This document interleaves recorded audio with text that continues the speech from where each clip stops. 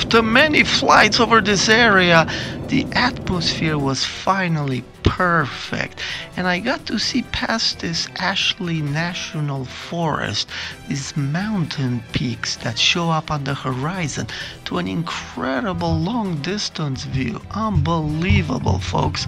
Now here's my flight. I looked it up.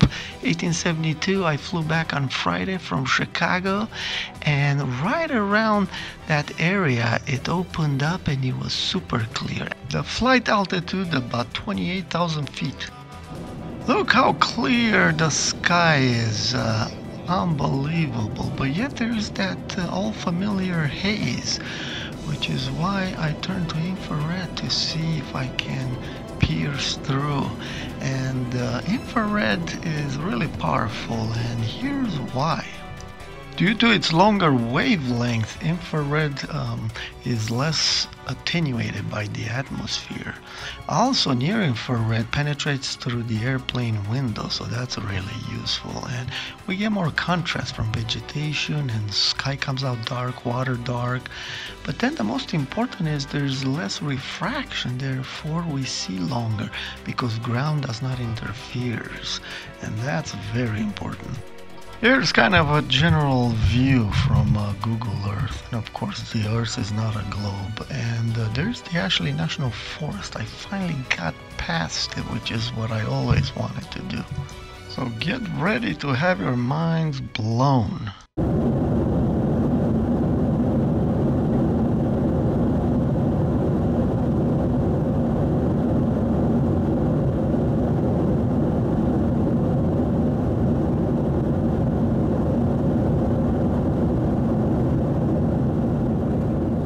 This ridge of white-capped mountains are referred to as the Ashley National Forest, where it's actually many mountains superimposed. And you can see this from Colorado even. It is incredible. But watch as I zoom in. I'm going to pick out some distant mountain, which just blew me away, folks. Look at this thing as we zoom in. Look right there. There's obviously prominent peaks. And then look to the left. There is a very distant peak there, a whole mountain range. Oh my God. Look at that relative motion of the ground. The foreground mountains move. That mountain range in the back, overlaps like a smaller area in the foreground. Isn't that incredible? Using this motion, we can extract 3D photos, which I've done to analyze the depth. And those are super distant mountains. Look at that, just incredible.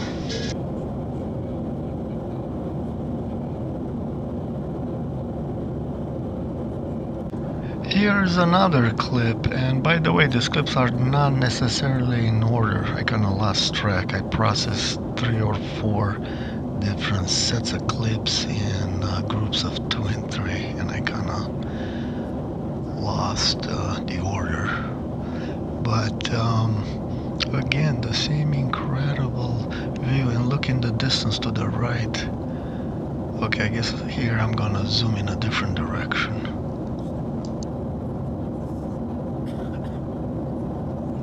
Wow, look at that mountain ridge way in the distance. I had to use noise reduction and stabilization to actually get this incredibly clear view. Unbelievable. Look at that. And look to the right, those jagged peaks. Wow. Man, as good as infrared is, you can still tell that there is a drop, which is virtual, is because light is bending up and it gives us this view. But we can do a lot better than visible, that's for sure. Look at that. It just gives me goosebumps to see all that far in the distance up on the flat earth. Just incredible, folks. Just incredible. Look at it, just look at the zoom. That that's a very small mountain range way in the distance. Oh my goodness. And then there's one to the right, which I think is coming up here. I made 3 separate compilation of my clips, and they may not be in order, but they're over Utah somewhere. And here we go. Here's another one. Yeah, there it is. Okay, first I'm gonna zoom in on this peak and then to the left on the mountain range.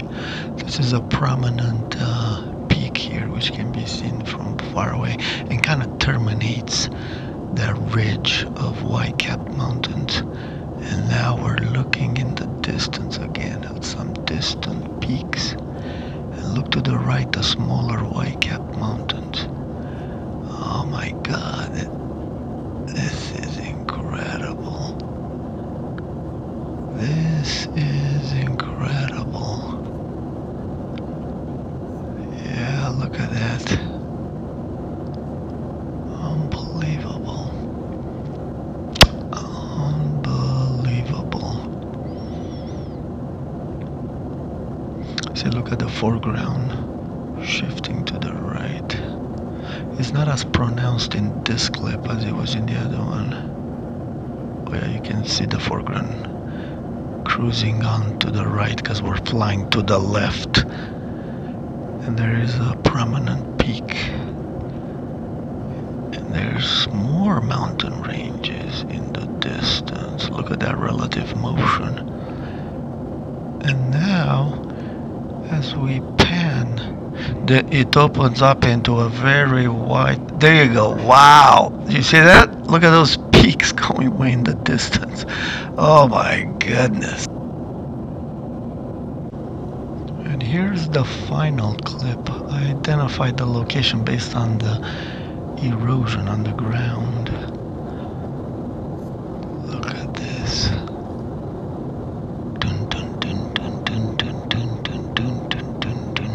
The zoom is really powerful to be able to just reach out into the distance like that. It's just incredible, folks. There's that peak again. That's kind of like my reference. Look how the foreground mountains are moving. See this rounded mountain to the right. It's really cruising. I identified that one, I think. See, that's the problem with reaching out and seeing peaks. It's very hard to identify where they're at and what they are. I spent so many hours in where is it? Earth Pro, Google Earth Pro. I just gave up. They're just peaks. That one I was almost tempted to believe I know what it is, but I'm not gonna make any claims here because it's very hard to identify peaks. It's better to be on the ground, knowing where you stand and picking up aircraft because they transmit their location, which is coming up. That's my next project. Some of you that follow this channel have seen me show a ADS-B phased array. Great things are coming, folks. If you haven't subscribed yet, please subscribe and make sure you're notified, because once in a while I post a video. I've been really busy, and this pandemic turned my life upside down, but I'm back to a part-time sort of business travel, and so I'll be bringing you more footage whenever I capture it. And yeah, look at this vastness. It's so incredible. Come on, let's zoom in. We're gonna zoom in on the left now. There's that peak again.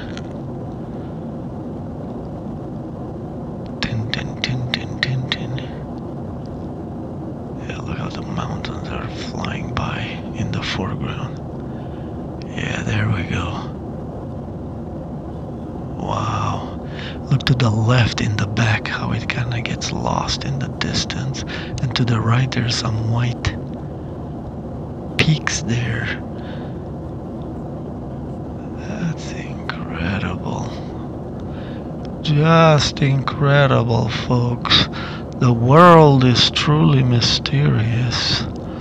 And even though we're seeing with our eyes of glory, and by the way, I have a video from 2018. I think that was the last time I had a clear day over this area. And back then I had a different camera, but now I brought the camcorder so I could zoom in. Wow, look at that. And to the left, we're gonna see some more distant. See, there we go, there we go, there we go. There we go. Come on, where is it? Here we go, here we go. Right there. Whoa, right there. Just incredible, folks. Well, I've learned from all my videos that the Earth is really flat, and above we get a sense of a curved dome. It's due to refraction. Snell's law is on our side. When we look down at a steep angle to the surface, it shows up its true flatness. Now I'm going to leave you with this incredible 3D video I compiled. If you have glasses, you can feel the flatness of the ground.